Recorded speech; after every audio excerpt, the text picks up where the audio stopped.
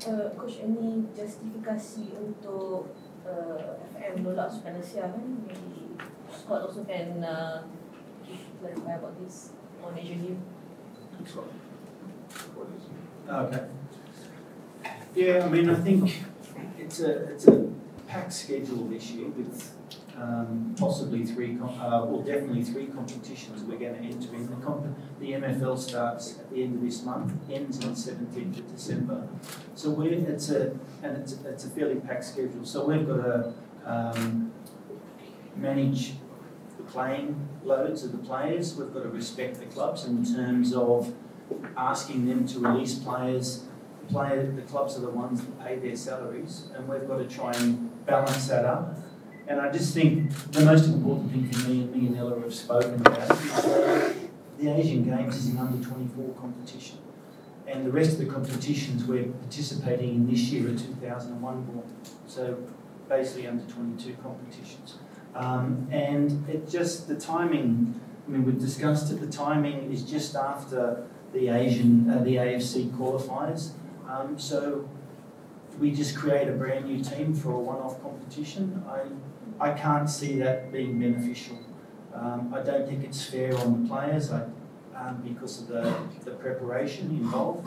And also, we've just got to, as I said before, about managing the playing time, because I'm assuming the team that Ella picks, the under-22 team for the AFC qualifiers, will all be players mainly coming from the Super League. But we still can use the same players, right? Under-22 players for Asian League? Yeah, we can. We could if we wanted to. But it's about coming off one competition and going straight into another competition, and then when that competition finishes, back into the Super League again. So it's about, I just don't, it's, if we didn't have the AFC qualifiers immediately before the Asian Games, I'm sure we would be participating in it. But I just don't think the timing is right. And the timing's not right for all, not just us, every other country is involved in it as well, which makes it challenging. But also being aware of the players and the number of games they're going to be playing throughout the year. I mean, if you look at last year's under-23 team, where we had Harimau playing in the SEA Games, the AFC under-23s, then he got called up for the national team, and playing all the games for Selangor. I don't know how many games he played, but it can't be. It's great that he's playing games, but you've got to manage that load as well. And it's great that he's playing first-team football for Selangor, and he gave everything he had for his country at the under-23 level and the national level. But we've also got to manage it. He's only young, right? So we don't want to be overloading these players and then possibly getting injuries. I mean, Ubay was another player who I think he went to Cambodia, then he went to the SEA Games, then he went to Uzbekistan, then he played every game for the project squad and he got a knee injury towards the end of the season. That's no coincidence.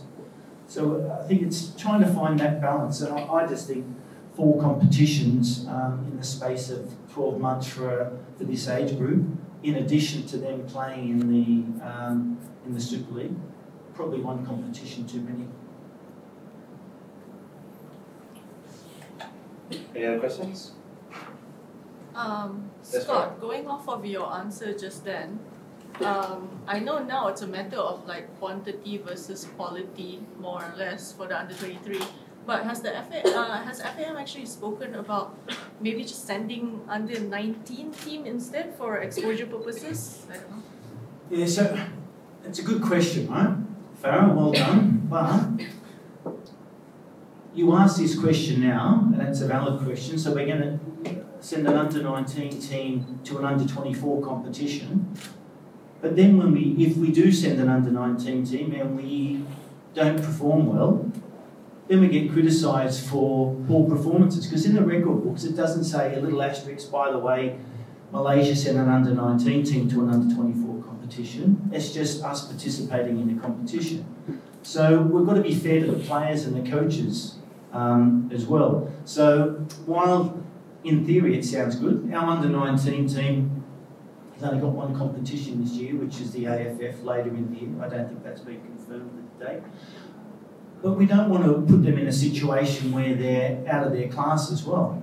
So we've got to balance that up and make sure we're fair to the players and don't put them in situations that may do more harm than good.